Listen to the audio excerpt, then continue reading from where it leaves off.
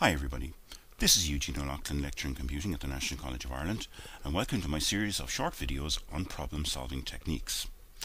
In video number 3 we're going to take a look at cause and effect diagrams. So first of all, what is a cause and effect diagram? Well, it's generally regarded as a fishbone diagram that typically displays major generic categories such as people, methods, materials and equipment that cause an effect that's often perceived as a problem. It was first applied by, the picture of the guy here is Karo Ishikawa in 1950, and it can be used to systematically analyze cause and effect relationships and to identify potential root causes of a problem.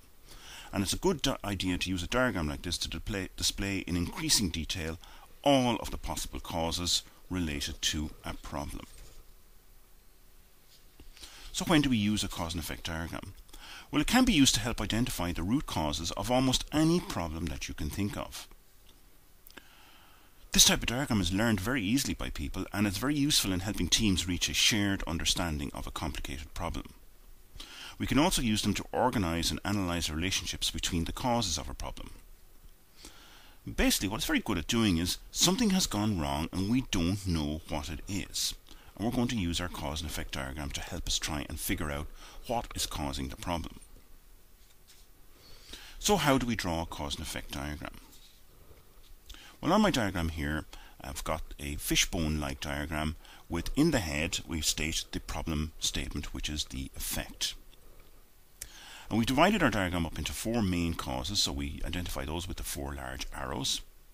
And within each main cause we try and establish at a second level possible causes as to why under each category a main cause might be occurring. And for each cause in turn we ask, why is this cause happening? And we go down to 3rd and sometimes even 4th and 5th levels. Whatever you do, make sure that the diagram is visible to everybody. Put it up on a big whiteboard or use post-its or something like that on a wall. Don't overload the categories and don't go to too many levels, because your diagram is going to get very complicated and very messy.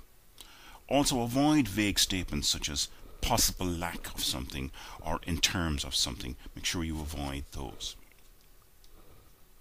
So here, for our purposes of this video, we have a simple cause and effect diagram starting point with machinery, people, materials and methods that cause a possible effect, as we've mentioned before. If we need another category, we just simply add one in. So for example, we could add in money as a category here, or equipment or some other type of category. But for the moment, let's stick with these 4.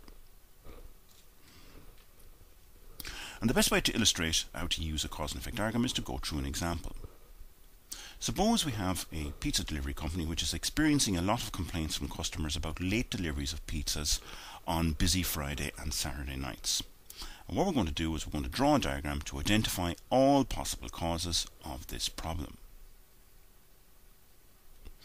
So here we have a starting point. And this diagram here, by the way, is taken from a book, a small book called The Memory Jogger, Part 2. It's a pocket guide of tools for continuous improvement and effective planning, written by Michael Brassard and Diane Ritter, and published by Gold QPC in 1994. So we have our 4 main categories here, and I've spread the diagram out a little bit to make it a little bit more visible. And under the people category, I have identified 2 possible causes as to why people might be causing late deliveries of pizzas, and these are that people don't show up or that the drivers get lost. And then I'm going to do the same for the other 3 categories. So under machinery, I've got unreliable cars and ovens being too small. Under materials, I've got poor handling of large orders and poor dispatching. And finally, under methods, I've got run out of ingredients. There may well be others at this level, but stick to these ones here for the moment. And what I'm going to do now is I'm going to concentrate on one arm of this diagram. I'm going to concentrate on the people category. And I've spread this out a little bit more, and I've hidden the other parts of the diagram just to make this more visible on the video.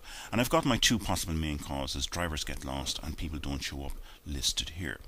And what I want to do now is ask, why is each of those problems caused? And what's causing, for example, people not to show up, or what's causing drivers getting lost?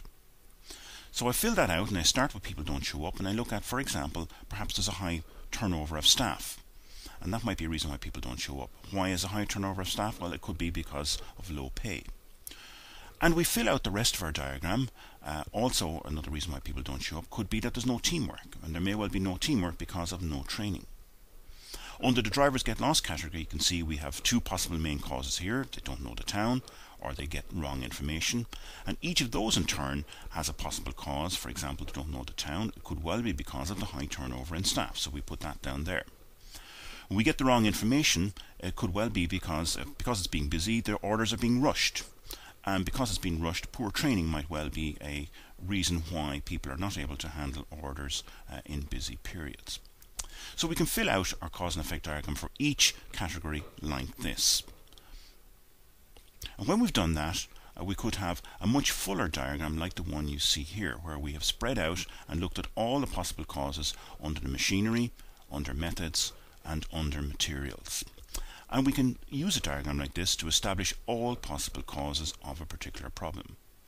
Now, it may well be that all these problems that are identified here may not actually be the reasons why late deliveries of pizzas on Fridays and night are actually happening, but now we're in a position to investigate which one or which group of problems is there more than 2 or 3 problems here causing the problem, and we can now investigate that. We have a better understanding of what it is that we are looking for, and hopefully we will be able to solve the problem of late delivery of pizzas, or use a diagram like this to solve many problems that we face. You can learn more about cause and effect diagrams and other problem-solving techniques in my new book, An Introduction to Business Systems Analysis, which is published by the Liffey Press and is available online in stores like Amazon and Barnes & Noble. All proceeds and all profits and royalties from the book will be donated to charity. The charity in this case is the National College of Ireland Foundation. I hope you found this video useful. Thank you very much for your attention.